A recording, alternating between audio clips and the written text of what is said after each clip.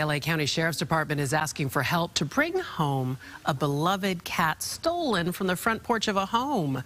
Miss Kitty is a semi-feral cat who lives at a home on Vista Avenue, mostly in West Hollywood. She's pretty fragile, 14 years old, deaf. She requires medicine. Here's what happened a week ago. Here's the video.